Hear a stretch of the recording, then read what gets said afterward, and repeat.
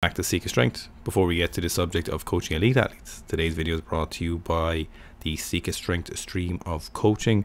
We coach athletes from a variety of different sports, from powerlifting, weightlifting, CrossFit, jiu-jitsu, judo, wrestling, soccer, speed kayaking, rugby, all the way to even special forces.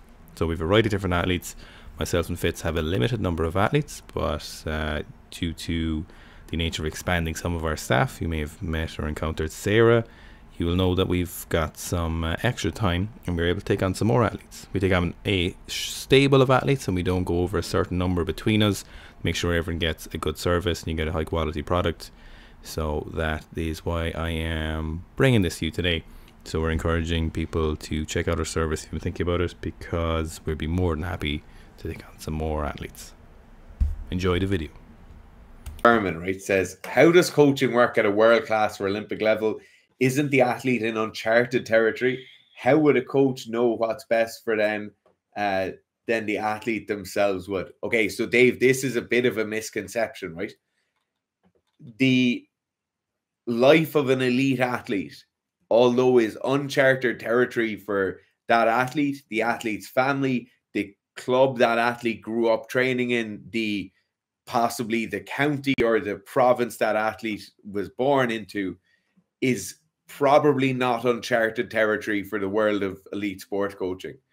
Most of the time, elite sport coaches have developed their career and their skills over a huge amount of time. They'll usually have worked in an underage setting, or they'll have worked in developmental setups where they are working with talented athletes who are just as talented as that Olympic level athlete are, and they're probably working with them early on in their career. Then after a number of years, they'll work into a more senior role, and then at the kind of peak of their career, they're going to be an Olympic level coach.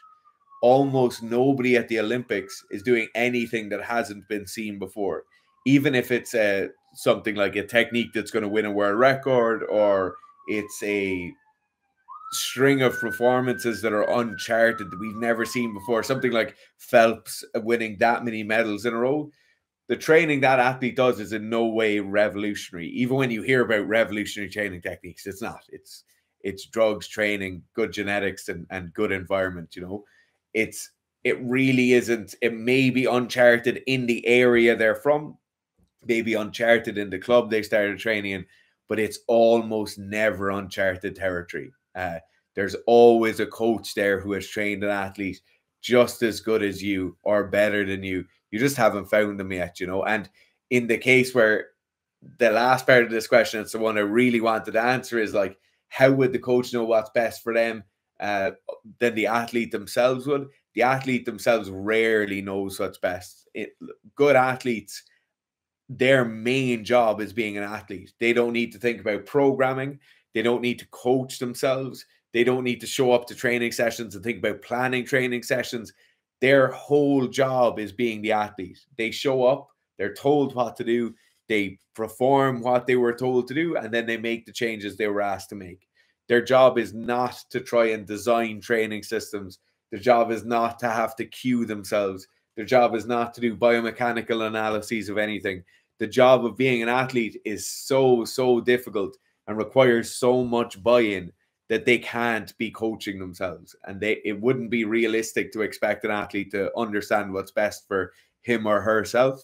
The athlete, their job is to make sure they're in a good physical and mental condition when they show up to training and competition, perform what they're asked to perform, and then go back and recover again. Like, it's not, their training is basically the same as all the other athletes. It's just the magnitude of their own performance is higher. You know, the training for someone trying to snatch 200 kilos is pretty similar to the training of someone trying to snatch 185 kilos. It's not that different. It's just that that athlete happens to be better and the numbers they're doing. So the training will actually, for world records, will be fairly similar for the training another elite athlete would do to hit 95% of that world record. It just so happens that that particular athlete, for whatever reasons, has a magnitude or a capacity to hit higher values, you know. So the actual training they're doing isn't largely different. Now, they're still in an atmosphere of their own compared to an intermediate athlete or a beginner athlete or a shit amateur, you know. they're in their own band, and their own band has that particular kind of training, and elite athletes have, you know, certain volumes and stuff that they do in certain frequencies. They do all that stuff, but they don't. It doesn't actually. You don't need new methods to hit world records. It's the individual athlete, how they respond to that particular training is what makes the world records. Like Lasha trains the same as all the other super heavies on the Georgian team has and probably will.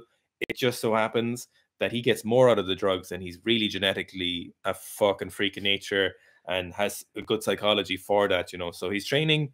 That's why George Yazanitsi can get him to 225.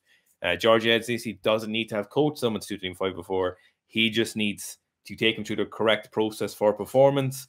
And that's why, you know, you can do that with a lot of their athletes. Once you figure out what works really well for athletes, you can start helping a lot of different people. It just so happens that Lasha is individual who could snatch 225 as opposed to someone else who would only stop at 215 or 205 or 105.